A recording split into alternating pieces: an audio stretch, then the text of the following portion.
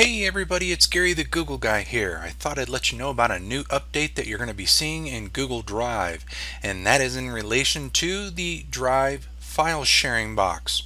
Now, you know the old box that was there, and you may even still be seeing that. However, there is a new dialog box that comes up that's kind of streamlined some things and made things a little bit easier to see, as well as a little quicker access for things. So I thought I'd show you what that looks like. I'm just going to select a file here that I've already shared out with someone. We'll click on our File Share button in the upper right.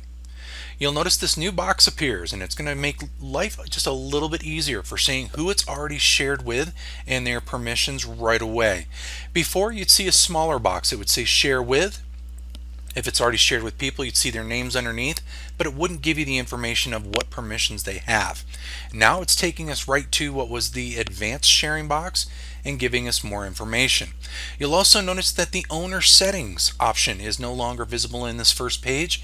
You have to click the gear icon in the upper right. To click on that, it will give us the option for those same things of editors can change permissions and share the file out, and viewers and commenters can see the option to download, print, and copy. If you'd like to turn either of those off, it's a simple click of a button. We'll return to that main view. You'll see below who it has all been shared with, their permission level, so we can immediately change one of these if we'd like to change things and give them commenter access. You'll also see that we have underneath that same dialog box that pops up, give temporary access. This takes the place of that expiration piece. Now you'll have the option of doing that same thing here in terms of we can pick when we want that access to expire, click on the date, and then you can pick from the menu and when you want that to expire.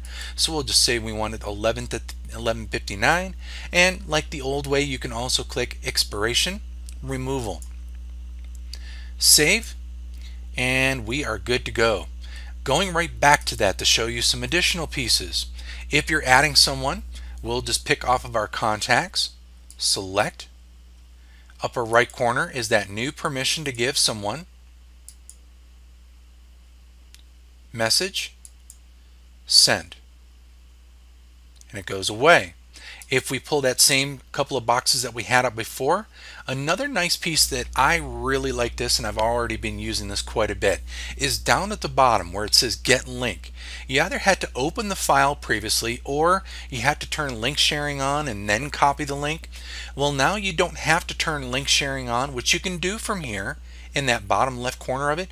We can just click Copy Link, and now I can ping that to someone in a chat box or in a Google Meet chat box, whatever it may be that we are using for that.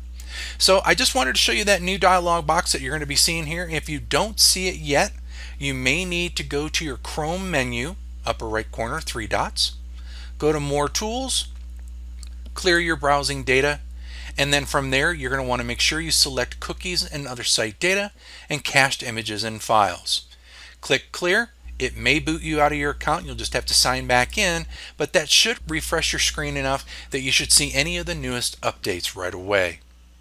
With that, everyone, until we meet again another day, another time, another update, this is Gary the Google Guy signing off.